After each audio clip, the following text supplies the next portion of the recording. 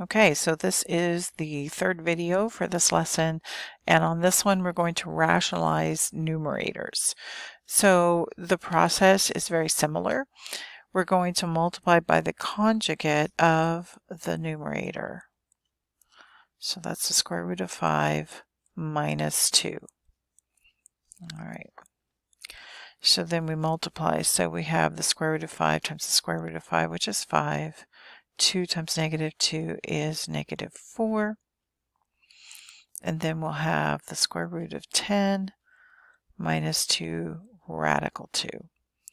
This simplifies just a little bit, right? 5 minus 4 is 1.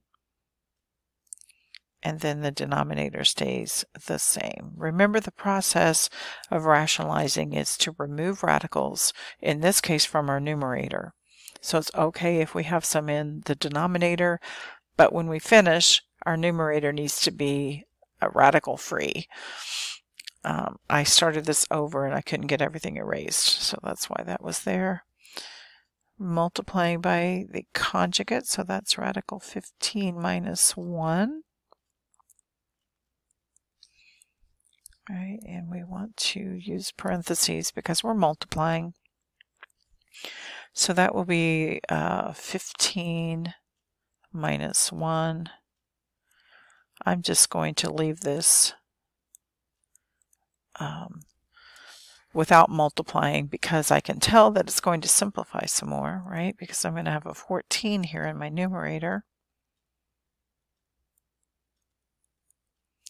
So I'm going to be able to simplify by a 2.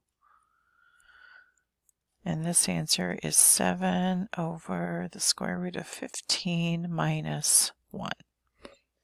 All right, and so that's finished. Oh, there were some more things that I didn't get erased. I have this little box that was right there, and I didn't want to mess it up by removing it. Now, 8 is actually 4 times 2. So that's going to simplify to 2 radical 2, which I'm doing ahead of time because I feel like it helps in the end when we are rationalizing and simplifying everything. So if you notice that, you can do that. It would still work out okay if I didn't simplify it and went ahead and multiplied it just like it was. So 2 radical 2 plus the square root of 3. There's my conjugate of my numerator.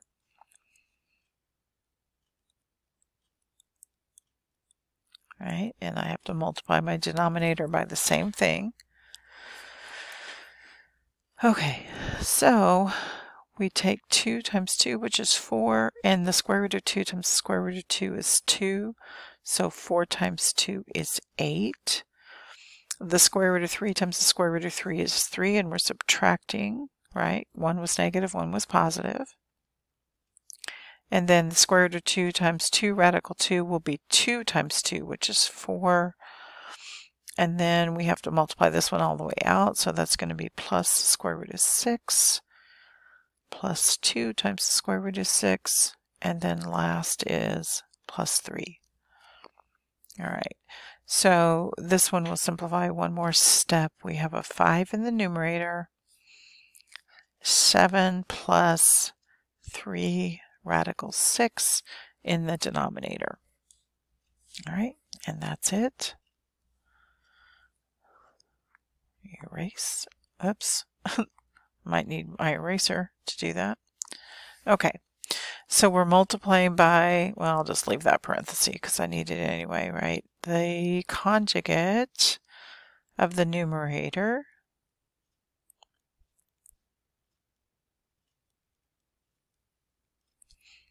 All right, so here we go. Square root of x times the square root of x is x. The square root of y times a negative. Square root of y is minus y.